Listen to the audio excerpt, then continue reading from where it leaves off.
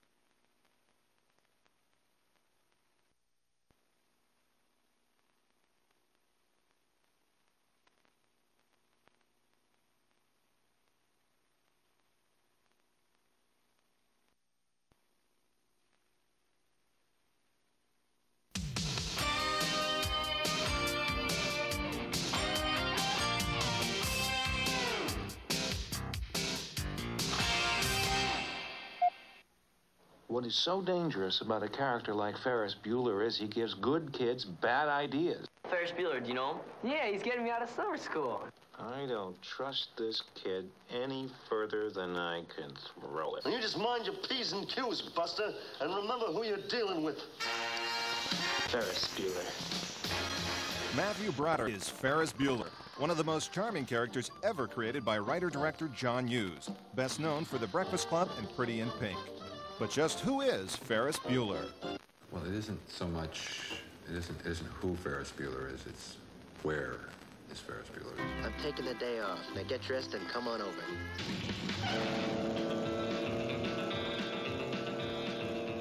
The film is called Ferris Bueller's Day Off and chronicles the exploits of three high school students playing hooky in the city of Chicago. Starring along with Matthew Broderick are Alan Ruck and Mia Sara. Ferris Bueller. He's the love of my life. Do you have a kiss for Daddy? Are you kidding? Ferris Bueller is Zoltar, king of the universe. I recall Central Park in fall. How you tore your dress. What a mess, I confess. He's more than a person. He's an attitude and a way of life and sort of a leader of men, I think.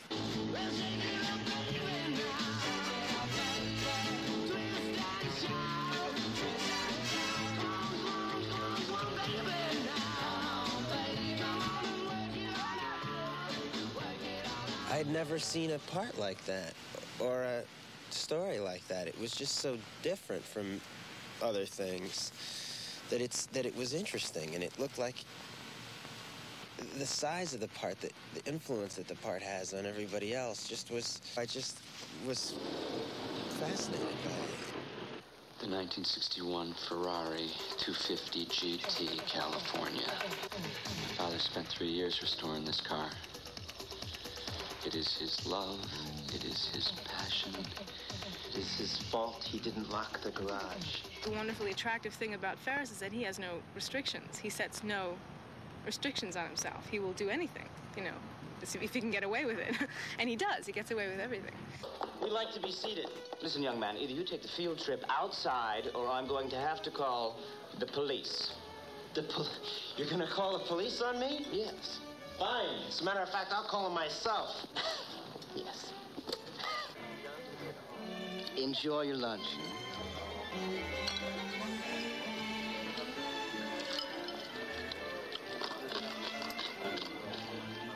Cameron, dear friend, you thought we wouldn't have any fun. Shame on you.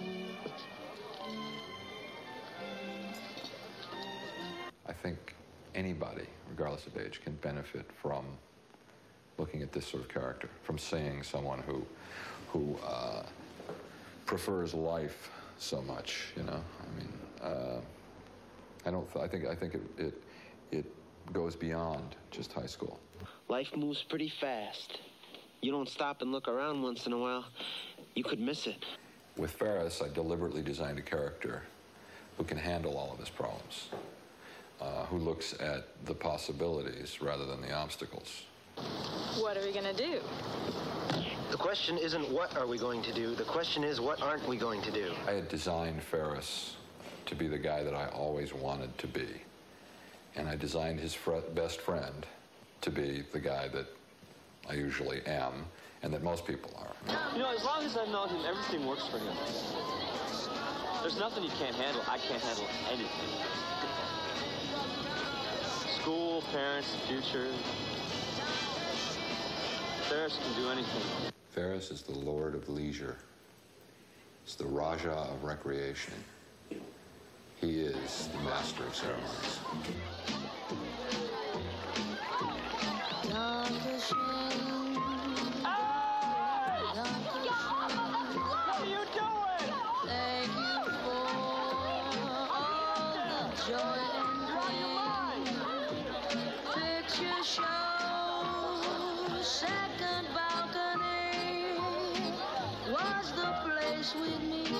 Second seat, go Dutch treat, you were sweet.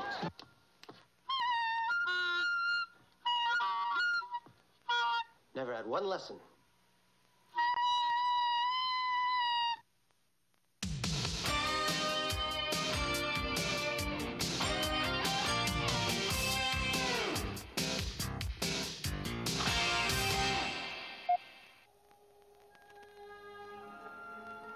From the director of Time Bandits, Terry Gilliam, comes the brilliantly bizarre film Brazil. But there seems to be some confusion among its cast and crew as to what kind of film Brazil really is. What is Brazil? What is Brazil? What is Brazil? That's a very difficult one to answer. It's half a dream and half a nightmare.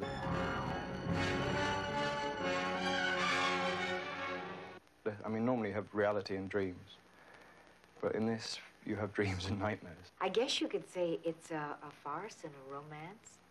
And it is a comment on society to come, the future of the world. Brazil is a dream, and it's a fantasy, and it's a comedy, but I mean, to me, it's rather a chilling reality.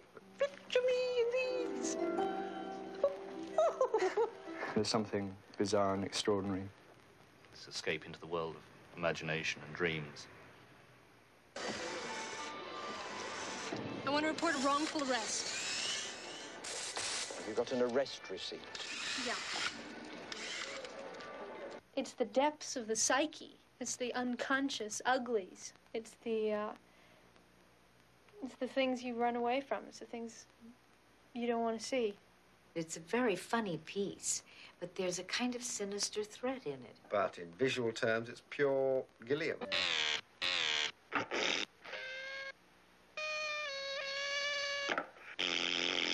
When I first was writing this film, I had Jonathan in mind.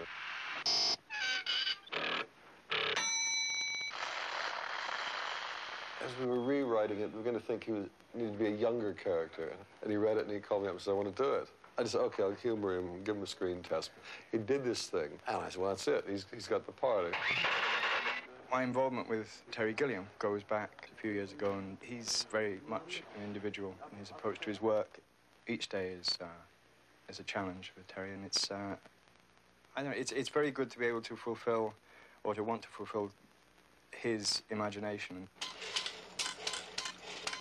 Back into memory. Central banking. I had worked as a clerk for the ministry, for information retrieval. sort of computer-type client, who, from the greyness of life, basically dreams of another life, of being the sort of Superman hero figure. I'm sorry, boys, but we haven't got any vacants. We got more vacants. We got plenty of room. Oh, it's all right. We take a room. Who's there? Kim was sort of thrust into this crowd of real pros. She's fine, terrific. Yeah, she's got a good character in there. And I know it's going to sound incredible, but I've been dreaming about you. No, not like that. I mean, I love you. I mean, in my dreams. I mean, extraordinary, isn't it? She's very good here. Oh, yeah. Yeah. Good looking, sexy. Just my type. I just don't deserve such terrific luck. Damn right. Action. Jack really is the sort of man who likes to look right and likes to have everybody around him looking right, even his wife. Alison. Sam Lowry, old friend. Alison, yes, of course. Well, you look different. Well, I'm 2 years older. And she's been to Dr. Jaffe.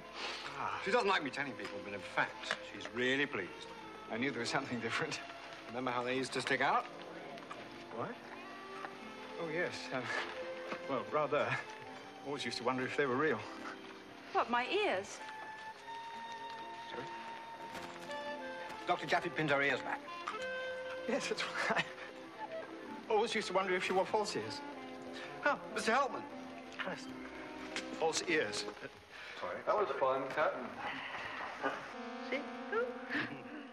My job on Brazil was to age Catherine from 70 to 40. This meant making her look older at first, then making her look younger afterwards. And already she's twice as beautiful as she was before. Voila! This is Catherine Hellman's head. What I've got to do now is sculpt in clay all the bags and wrinkles that make her look older. This can take a week or two. What I do next is make a latex copy of the clay modelling that's been done on his face, which looks something like this. I first met Terry Gilliam on the telephone. It seems that he was doing a film called Time Bandits, and he said, hello, want to come and do a film with the crazy American? He said then that he had an idea for a crazier film than Time Bandits, but he didn't think anybody'd ever give him the money to do it. Arnon Milsson is producing, they'd just done King of Comedy and was doing Once Upon a Time in America, both starring De Niro. Arnon was saying, well, why don't we get someone like Bobby De Niro to be in the thing, you know? He just didn't consider that sort of thing. He's far too big a name for the likes of us. It was only to the last minute he finally said yes. And it became such a battle, us trying to convince him, at the same time trying to tell him it was going to be very difficult. Why? I came into this game for the action, the excitement. Go anywhere, travel light, get in, get out, wherever there's trouble, a man alone. He's got an amazing screen presence. I mean, there's a strange animal magnetism there. The minute he comes into the film, you feel it. There's something in here. And for him, this was a very difficult thing, because he's never done a bit part in a film. I mean, he's the star of a film, always. In a strange way, he's turned out to be the most important relationship for the Sam character in there.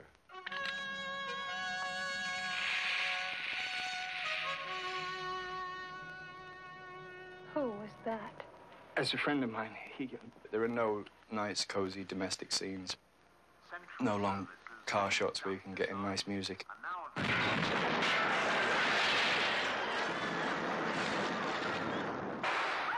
They wanted me to do this massive explosion out of the kitchen, but that was quite a problem. We couldn't make loud bangs in case the glass cracked. And the whole place was glass, had a glass roof, glass walls. So we used these gas guns. And then we do lots of tests and we calculate just how far people in the restaurant can sit away from the ball of fire without getting their hair singed. George Gibbs, who's doing the special effects, and he just finished Raiders, too, and he says this one is harder. Oh, my God. It's like lifting the top off Terry Gilliam's skull It's mad, and glimpsing inside. and it's wonderful. It's entering Terry Gilliam land. It's Franz Kafka meets Walter Mitty. It's fine. Very strange. Sorry. Oh, let me rephrase it. It's fine. It's great.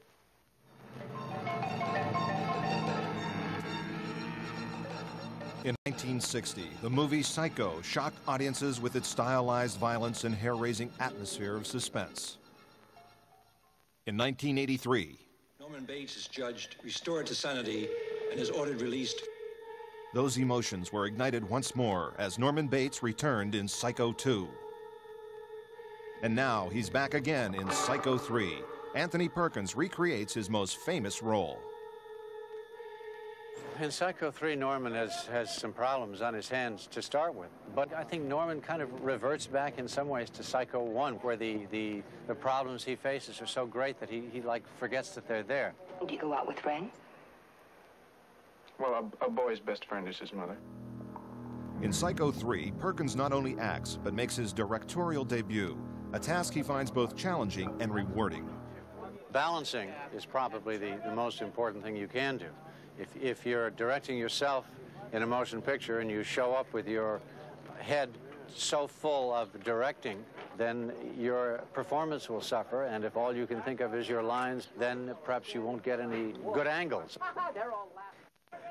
Casting was a page from Hitchcock's book, who said that the performance of the actor is really more in the intelligence of the casting by the director than anything that the director can presume to contribute. For the female lead in Psycho 3, Anthony Perkins chose the Academy Award-nominated actress Diana Scarwid. As I lay there, I saw the Virgin standing above me, and her arms were outstretched as though she were beckoning me. Oh, Father, what did you want of me? Maureen is a tormented novitiate, too full of fear and pain, like Norman, to function in the world. I just wanted to thank you for what you did. Well, I can't have that sort of thing going on in my motel. Gives the place a bad name. I guess I did leave the bathroom a mess. I've seen it worse. The character that Scarwid plays brings back to Norman memories of an ill-fated blonde who once rented a room at the Bates Motel. Speaker! Producer Hilton Green was instrumental in the making of all three Psychos. Well, I was Mr. Hitchcock's assistant director in television when he decided to make Psycho with his television crew because of the speed that he had to shoot the picture in. And that's how I worked with him for the first time on a feature. We were very lucky to get someone who's been working on the Psycho pictures since the very first one. On the first Psycho, he was the first assistant director. On the second, he was the line producer. And on the third, he was more or less the executive producer and line producer.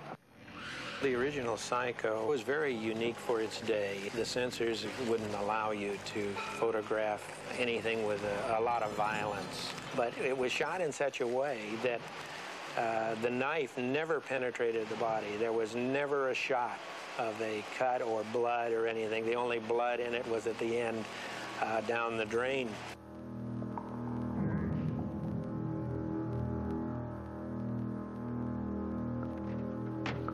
I'm letting it lie and so are you understand? That young lady and Mrs. Spool are both missing persons cases. Don't tell me my job, Ms. Venable. Well, somebody...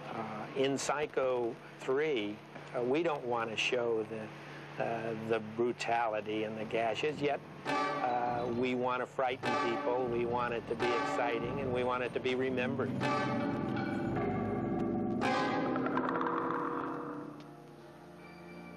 We all go a little mad sometimes.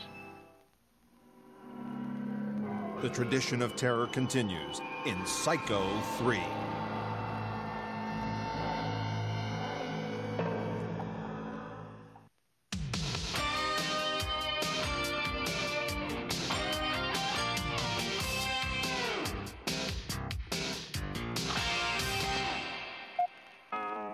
Paramount Pictures cordially invites you for a weekend getaway at the party to end all parties. This is the craziest party that could ever be. Don't turn on the lights, because I don't want to see. April Fool. Welcome to my home and lifestyles of the rich and undeserving. Wrong. Cheers. Join 8 privileged guests who are just dying to have fun. Wow, what is this, the bridal suite? You like it? The ladies, I find a use for it. the gentlemen, We did on the first date. the young, Well, basically, I possess an essential lack of seriousness. and the restless.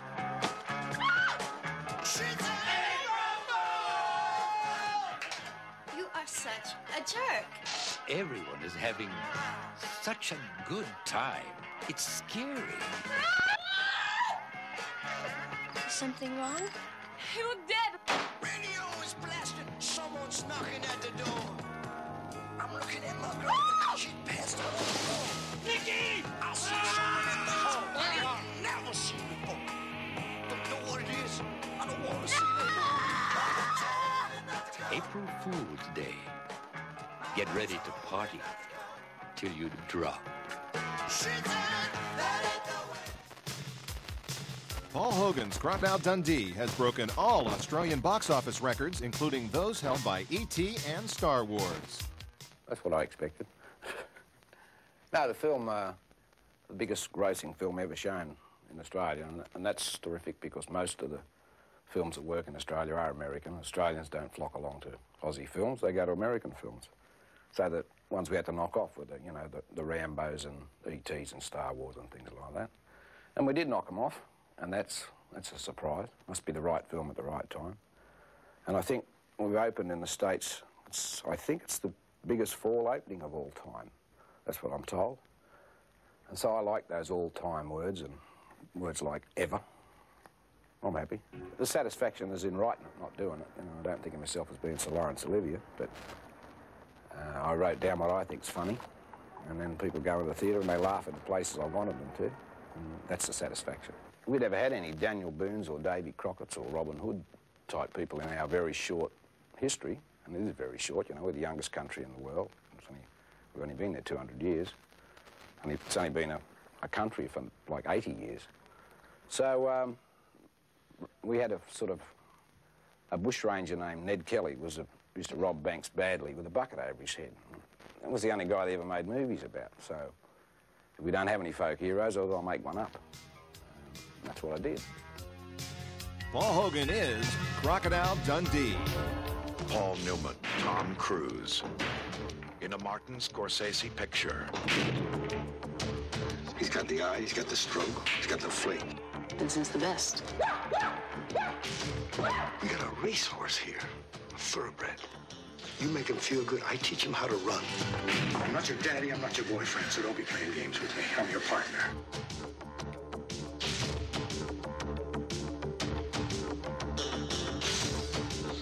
I love this.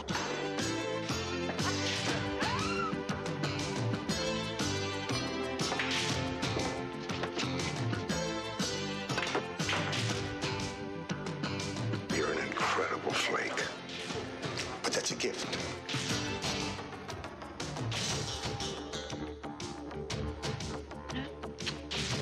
I made money. The lost money. Hey, oh, come fix him. I got half of me that says I got a hold of the best thing that I ever seen, and half of me that says it just ain't worth it. Why'd you take a walk? $500 says you choked right now. You used me. Yes, I did. I'm gonna leave. This is Ferris Eddie Felson. Who the hell are you? 25 years ago, I won my share of medals. But it was over for me before it really got started. I'm hungry again. See some heavy legend action. I won his best game. You want my game? You couldn't deal with my game, Jack. You're outmanned. I'm gonna beat him, you know. What makes you so sure? Touchstone Pictures presents You smell what I smell? Smoke? Money. The Color of Money.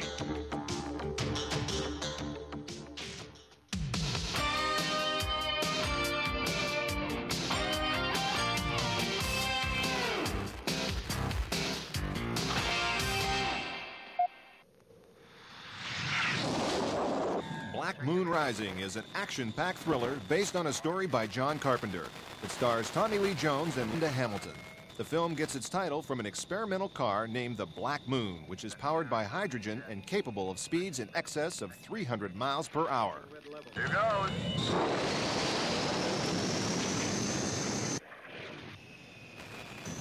When we first see this futuristic prototype, it is being tested by its builders. According to director Harley Cokeless, casting the car proved even more difficult than casting the actors. We knew we needed a really remarkable car, and we went through all the magazines and looked at this and looked at that.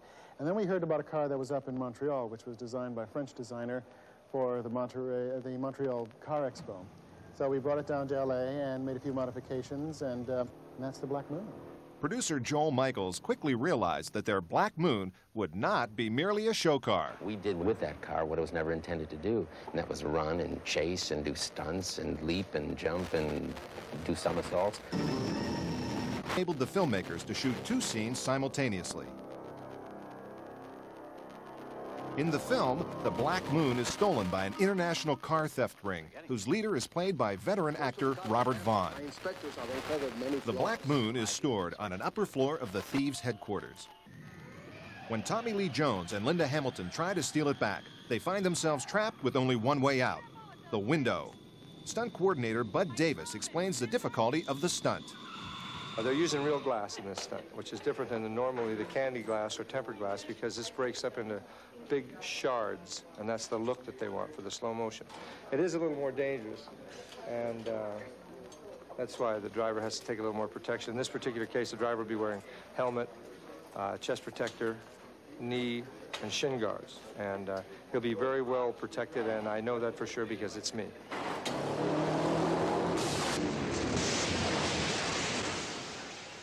From the cast to the car to the special effects, Black Moon Rising was designed to provide non-stop action and thrills. The film should really be a roller coaster. It should be almost an amusement arcade ride. It should kind of catch you up in its adventure and drive you 300 miles an hour through the streets of Los Angeles. Scientist Seth Brundle thinks he's about to master a revolutionary concept in transportation: the instantaneous transmission of a human being through space. But Seth Brundle is not alone.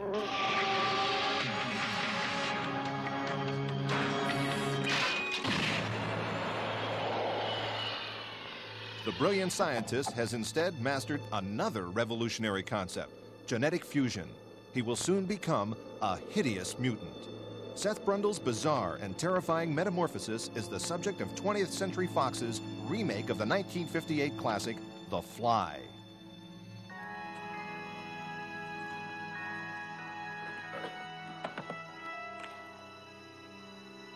How you doing? You tell me. Am I different somehow? It's a nightmare. I mean, it's a movie that tells a story about a guy who is beginning to change, and he can exercise no control over that change. All right, quiet, please. There's a reflection right over her face from this angle right now. Directed by David Cronenberg and starring Jeff Goldblum and Gina Davis, this new and horrifying version of The Fly is based on an entirely different premise than the original film. In the original, a man and a fly basically switch heads, and you have this sort of instant monster created. In this film, when he comes out of the receiving pod, he is perfectly normal, but the fly has disappeared. His body has assimilated the fly, and more than that, it has fused with the fly on a genetic level.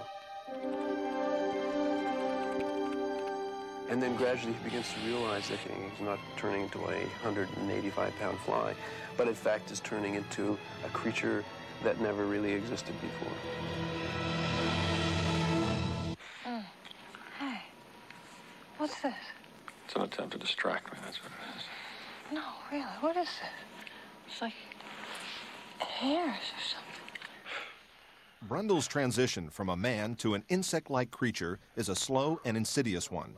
Chris Wavos, who brought Steven Spielberg's Gremlins to life, created each phase of Goldblum's metamorphosis. We're taking a main character and bringing him from a very, very human form all the way through subtle skin color changes to sores and creating, finally, him in his stage that's just horribly degenerated, and then past that to another stage, which is an entirely new being.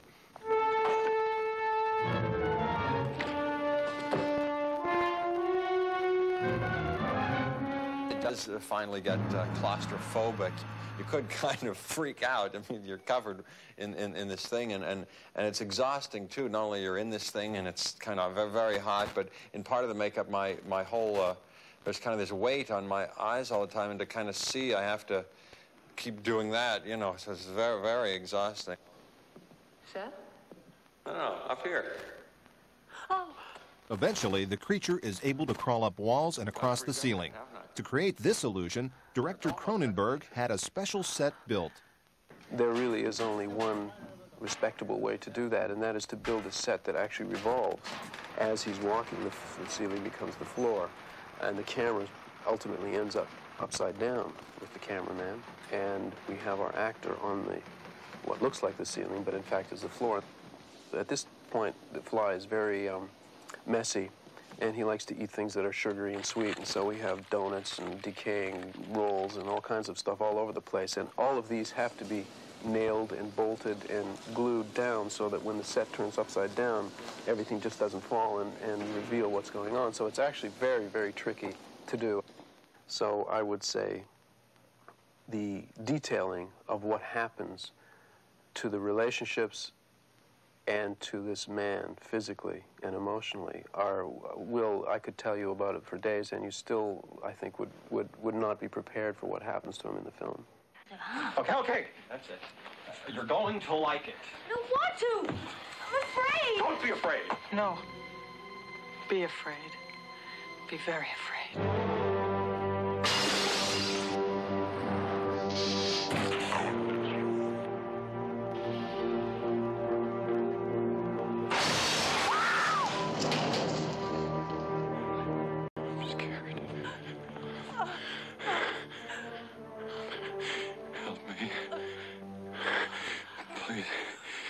Please help me.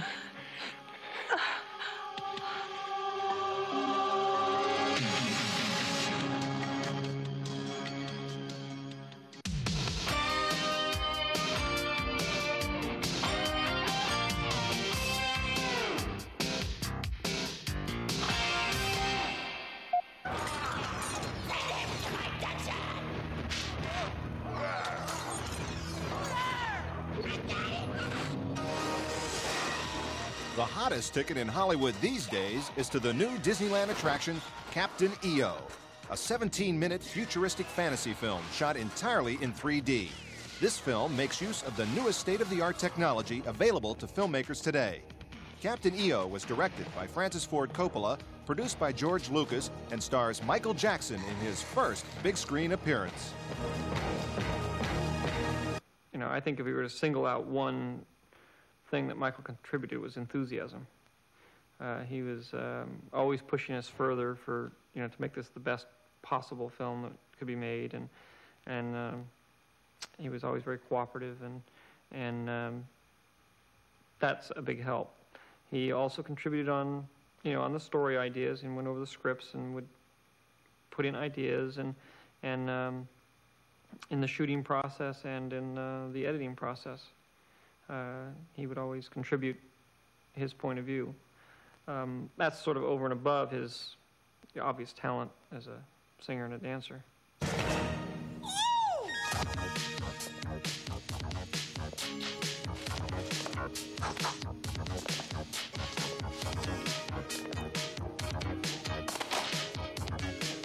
If the initial audience reaction to Captain EO is any indication, the folks at Disney have created a phenomenon once again.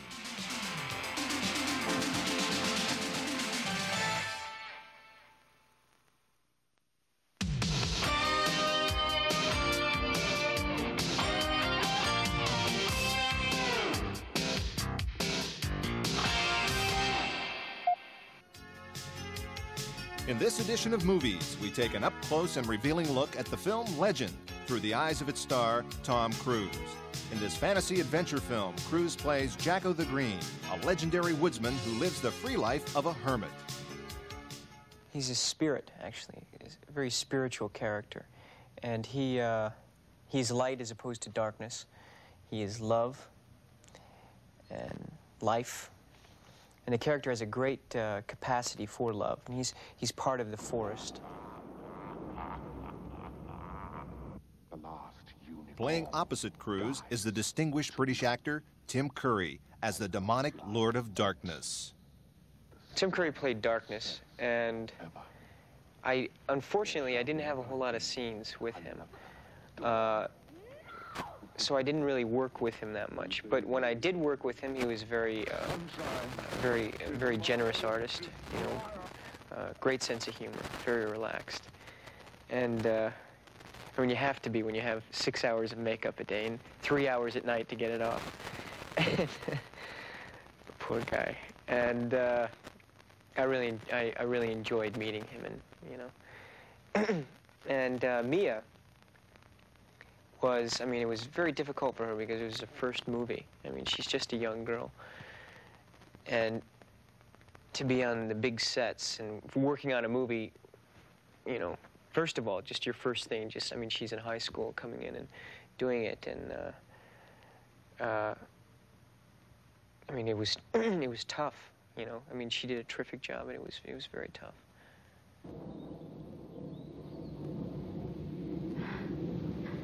Are you afraid to kiss me, Jack? I'm afraid you'll break my heart. And steal your Tom is a very sweet, very unique kind of person. I mean, I was very nervous to meet him because I thought, oh God, he's gonna have a head this big and I'm gonna hate him, but he really doesn't. You're dear to me as life itself. Don't you wish this was our wedding ring? If I say yes... Throughout the relentless production of this film, Cruise found his inspiration from director Ridley Scott.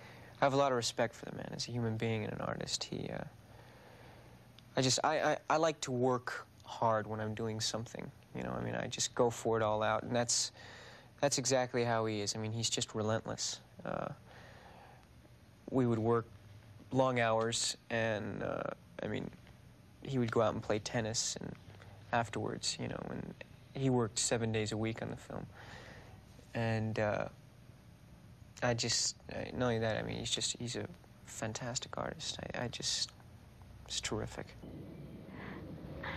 I will marry whoever finds this ring.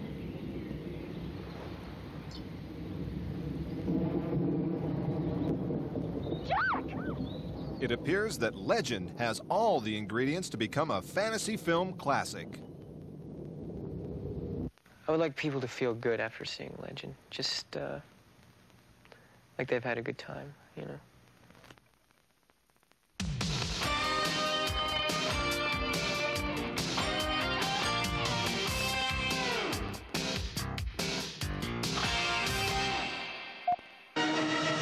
The town is yours, muchachos!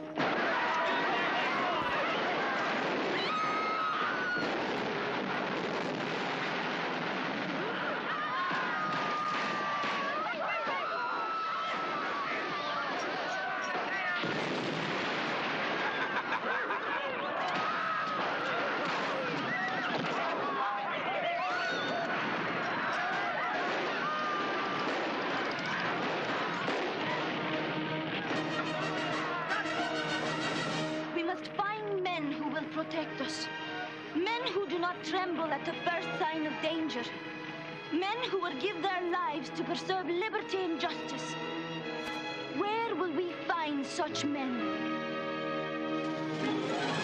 Steve Martin. Chevy Chase. Martin Short.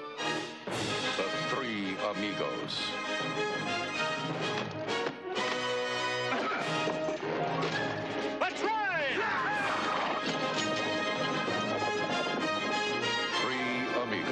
A new film from director John Landis. Avoid the planet Earth at all costs. We are under the attack of an orbiting probe. Notify all stations. Starfleet emergency. Red alert. Earth is on the edge of destruction. We cannot survive unless a way can be found to respond to the probe. The key to saving the future. Spock, you're talking about the end of every life on Earth. Can be found only in the past. We're going to attempt time travel. Sulu, take us home. These are the voyages of the crew of the Starship Enterprise. Judging by the pollution content of the atmosphere, I believe we have arrived at the latter half of the 20th century. Stardate 1986. San Francisco. Our own world is waiting for us to save it. They have 24 hours. Everybody remember where we parked. Break up. To complete their mission. It looked like a cadet review. We will beam in tonight, collect the photons, and beam out. I want you all to be very careful. Without being discovered. We have an intruder. All right, who are you? You're not exactly catching us at our best. That much is certain. This is an extremely primitive and paranoid culture. What does it mean, exact change? Many of their customs will doubtless take us by surprise. We're ready for beam out. My transporter power is down to minimal. I got to bring in one at a time.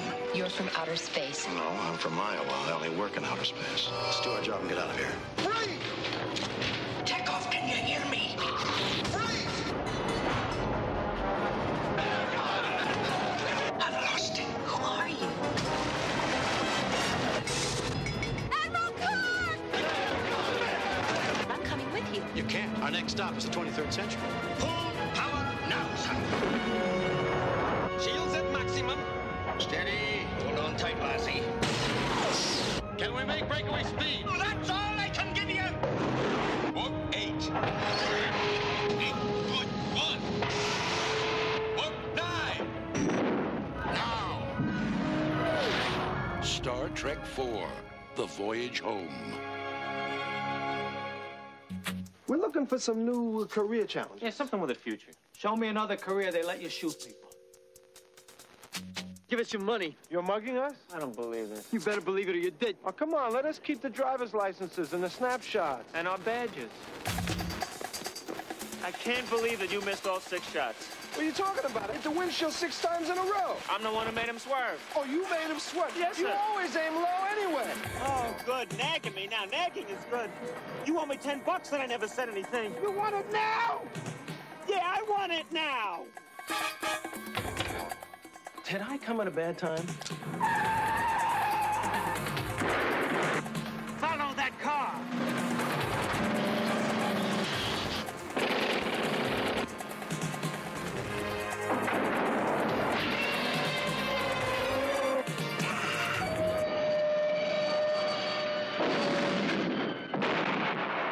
Oh, now you're going to criticize my driving? Well, it's just that you get to do all the dangerous stuff and I get to parallel park.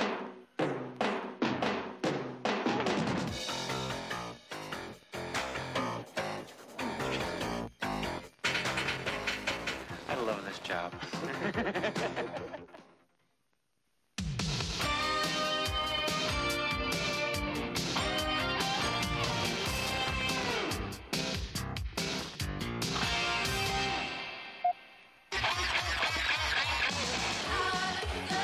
Leah Thompson takes center stage in the new hit comedy Howard the Duck as the aspiring young rock star Beverly Schwitzler.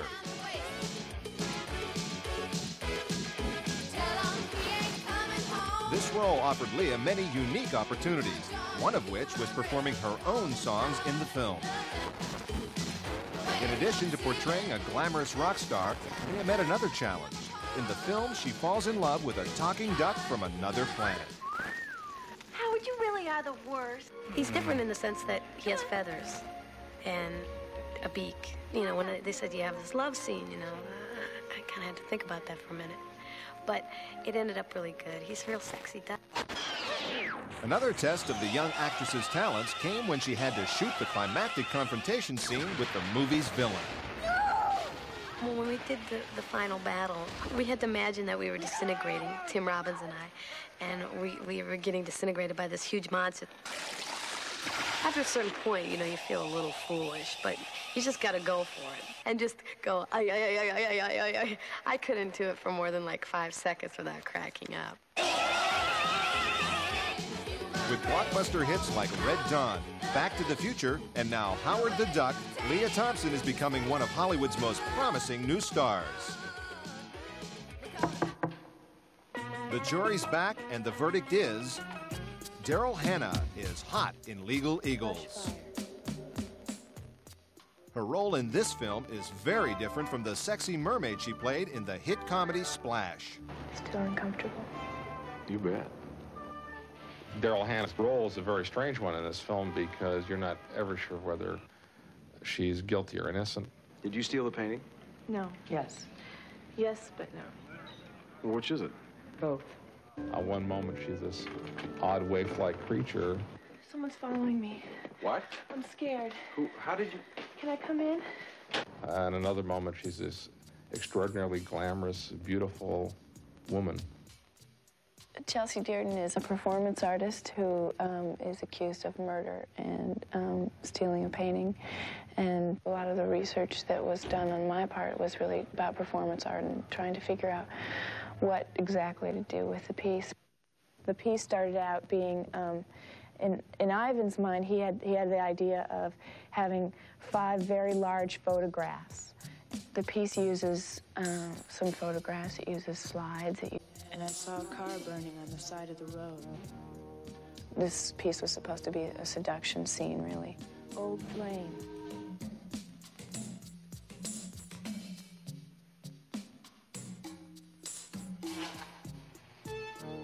The heat is on when Daryl Hannah ignites the screen with her performance in Legal Eagles.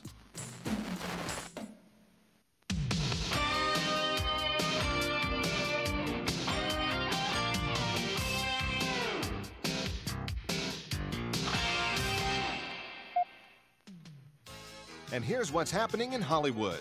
Soon to be released is Soul Man. This new comedy stars C. Thomas Howell and Ray Don Chong.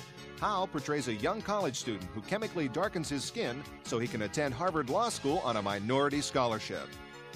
Also coming soon is Something Wild, starring Melanie Griffith and Jeff Daniels. This romantic thriller tells the story of a beautiful and alluring young woman whose dangerous exploits unleash the suppressed desires of a conservative tax accountant. You'll soon be seeing Dee Wallace in the new psychological thriller, Shadow Play.